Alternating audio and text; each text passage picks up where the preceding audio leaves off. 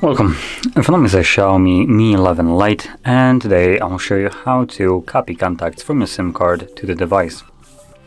And to get started, you want to open up the standalone contact app, which is in the Google folder, as you can see right over here.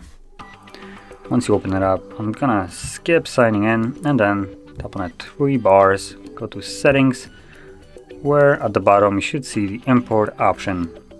Tap on it and it will give you 2 different ways to import your contacts. We're gonna go with the SIM. And from here you should see all your contacts that are on the SIM card selected by default.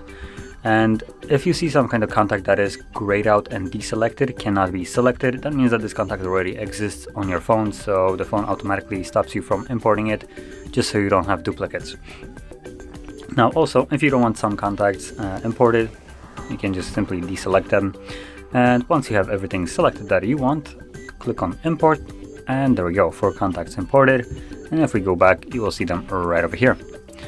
And that is how you would import your contacts. So if you found this very helpful, don't forget to hit like, subscribe, and thanks for watching.